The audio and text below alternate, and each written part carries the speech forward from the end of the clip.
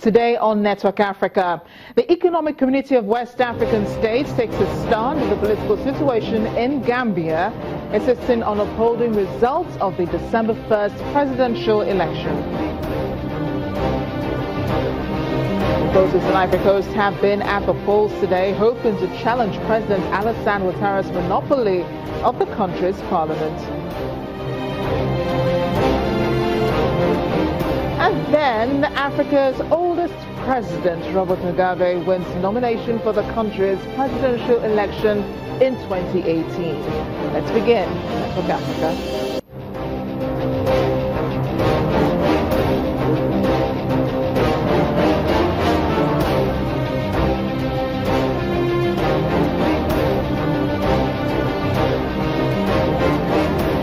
Hello everyone, welcome to the program. I am Amarachi Ubane. We've got a lot lined up today, but as it is Monday, let's review major news stories on the continent over the weekend. Saturday, the West Africa Regional Bloc says it will uphold the December the 1st Gambian election results after long-serving President Yahya Jammeh refuses to concede defeat to opposition Adama Barrow.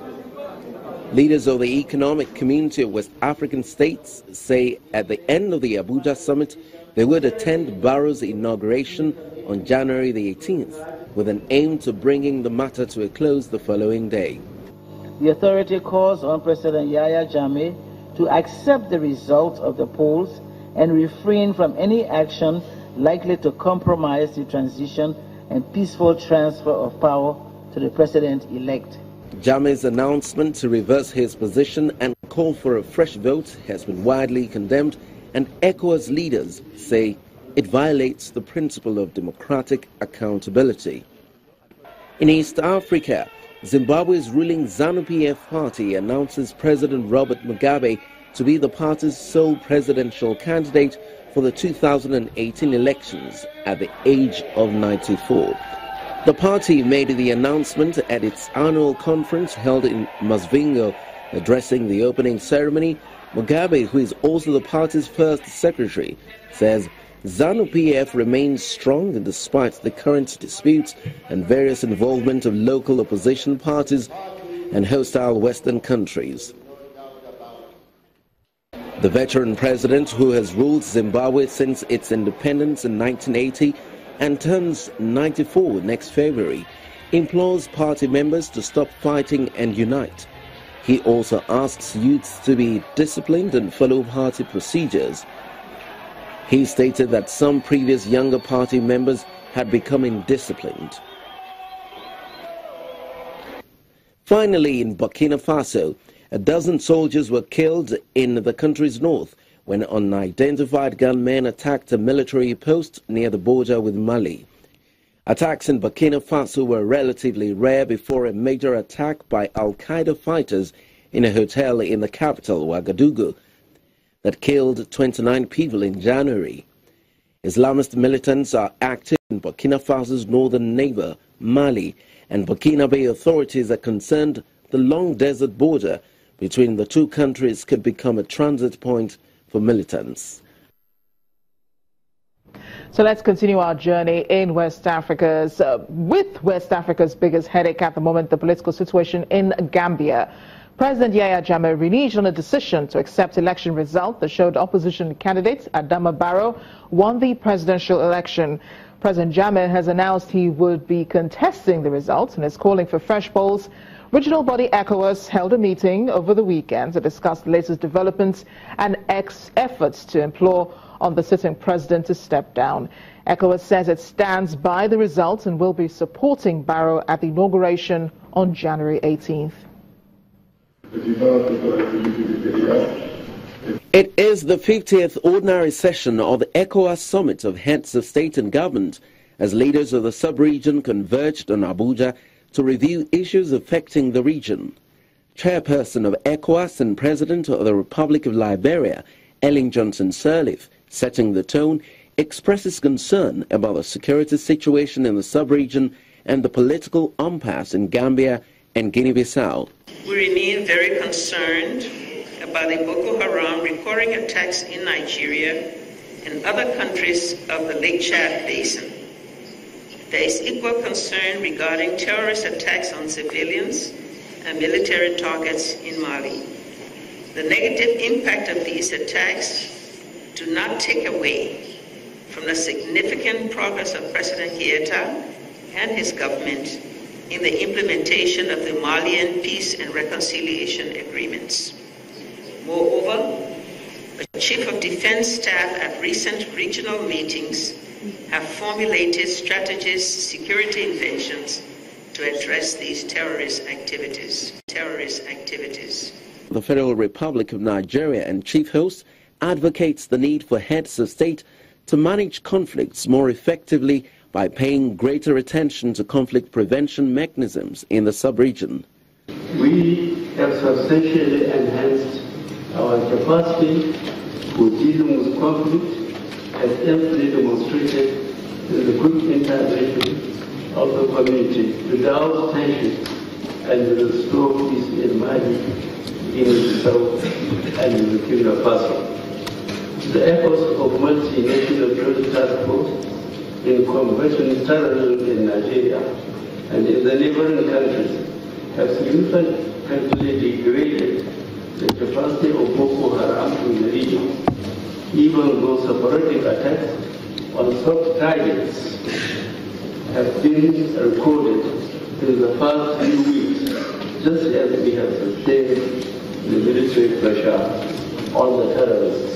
The Special Representative of the United Nations Secretary General for West Africa, while pledging the commitment of the United Nations to support a peaceful transfer of power in Gambia, condemns the terrorist attacks in the sub-region. We condemn the recurrent attacks against countries of the sub-region, the most recent of which was perpetrated yesterday in Burkina Faso.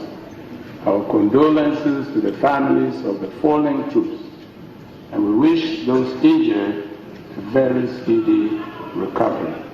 The meeting, which later continued behind closed doors, is expected to extensively discuss the political situation in Gambia and Guinea-Bissau, in addition to addressing the security challenges bedeviling the sub-region. Meanwhile, coalition spokesperson Halifa Saleh says that he's quite certain that if President Jammeh refuses to give up power, he will be treated like a rebel leader.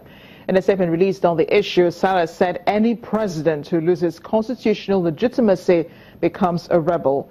Anybody who is a military officer or civil servant who refuses to be under another constitutional authority obviously would also become a rebel. His words on paper. Mr. Jammeh, who first seized power in a coup in 1994, initially accepted defeat at the hands of opposition leader Adama Barrow, but has since launched a court action to annul the result. Let's get some analysis on ECOWAS intervention in the political crisis in the Gambia. Executive Director of the West African Network for Peace Building, Mr. Chukwuemeka Eze, says ECOWAS can only implore on President Jammeh and should have soothed his ego earlier to make the transition process easier. Has done its own path to a very large extent because there is the principle of non-indifference, there is also the principle of non-interference, and all these have to play. In 2014, there was a presentation of a supplementary protocol advice to the authority of heads of state and government that in West Africa, that every country should include a clause on term of office of the president. Again, don't forget that decisions are taken in ECOWAS not on democratic consideration, but on consensus. In other words, 15 must say yes before the resolution passes. The Gambia and Togo kicked against that. And therefore, there is no term limit in the Gambia. And Yahya Jammeh has been contesting the election and winning because the opposition was fragmented. So to that extent, you cannot say that legally he is wrong. However, in this instance, and also coupled with a lot of impunity going on in the Gambia, ECOWAS didn't want a situation where we will start another round of conflict that will lead to peacekeeping effort that we cannot even comfortably afford at the moment. Ivorians are at the polls today, casting their ballots in parliamentary elections as the main opposition seeks to challenge President Alassane Ouattara's near monopoly of the legislature. The Ivorian Popular Front has largely boycotted politics since the 2011 war, which saw then President Laurent Gbagbo, its founder, ousted and many of its leaders jailed.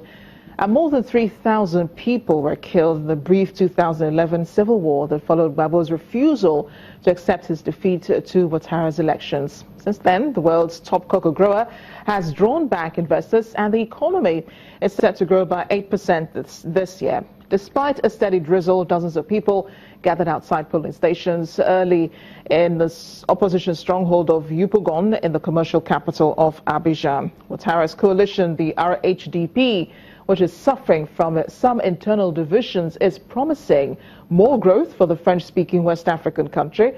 But the FPI says there is a need for a strong counterweight to Ouattara in order for there to be long-term stability amid complaints from rights groups that national reconciliation has stalled.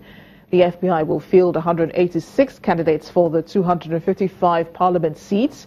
Ouattara's supporters hold about 85% of those seats in the outgoing National Assembly. Now, Zimbabwe's opposition parties are still reeling from the news of the endorsement of the 92-year-old President Robert Mugabe as the ruling ZANU-PF's candidate for the 2018 election. Speaking to Channels Television in Johannesburg, the Secretary General of the Zimbabwe Communist Party, Nicholas Mabena, says it is clear the ruling party has no succession plan in place. He's, however, positive that things are about to change politically for the country.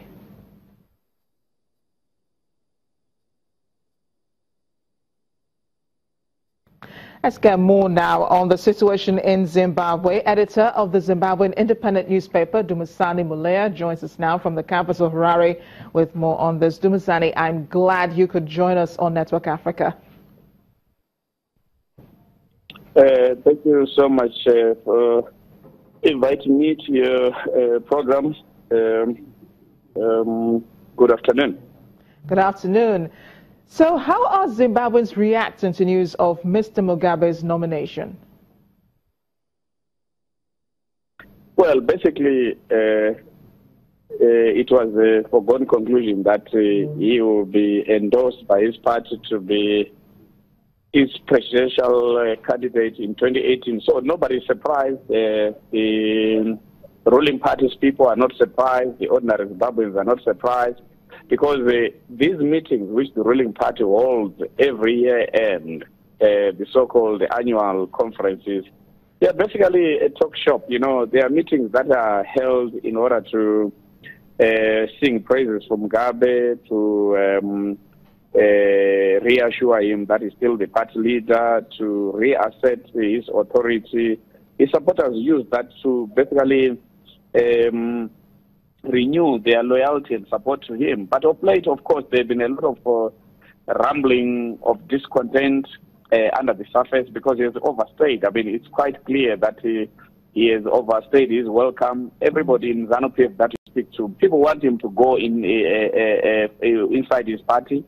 People want him to go from outside his party.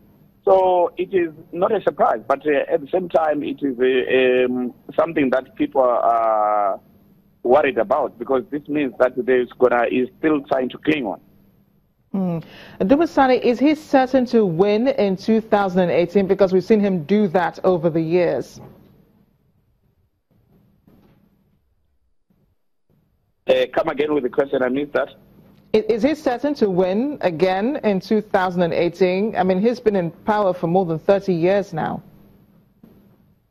Yes, look, he has been in power since 1980, basically meaning for 36 years without a break, and he is now 92 years old. So what this means is that in 2018, if he continues to offer himself for re-election, he will be 94.